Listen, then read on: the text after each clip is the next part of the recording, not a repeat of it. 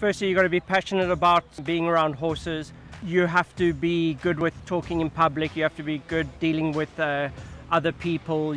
Then on top of it, you obviously have to be good at training a racehorse. So there's a lot of things that come into play. Obviously, it depends on what level you're going to be training at, and as you go up the training ranks, so everything has to improve. So it's a lot of commitment. You're a professional, you have to act accordingly. If you're good at what you do, it's all worthwhile at the end of it.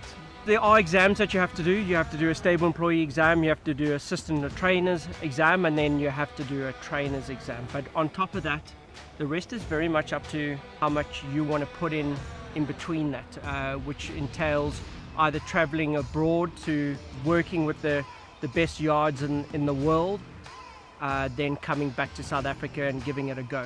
The more groundwork that you put into it, the better the result. To get to where we are at the moment, it's taken 2 generations to get to where we are now. If you're somebody that doesn't like to wake up in the morning, do not become a horse trainer. 6 o'clock in the morning, we're at the track exercising horses. As the sun's coming up, we're out there. It is an art in that we horsemen and we try to make the horse as happy as possible, hoping for good results.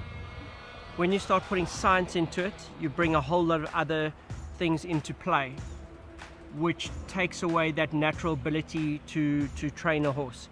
We move horses to different provinces and things like that if we think they'd be better suited to a different climate, different tracks.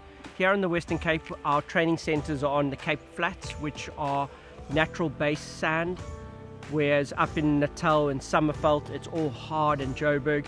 It's a different type of working environment. So you try and move horses around to suit where they're most comfortable. Here in South Africa, there are some very good young trainers that have got a good reputation.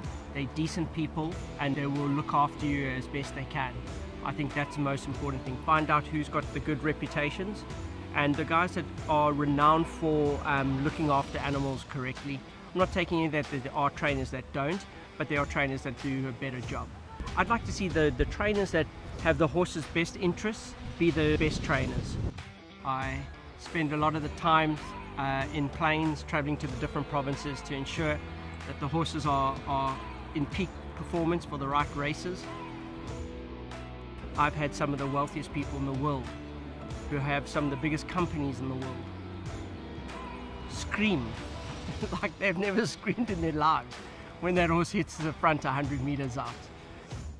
It's not about the money, it's about the enjoyment and the thrill of fast animals and competitiveness. You just can't beat it.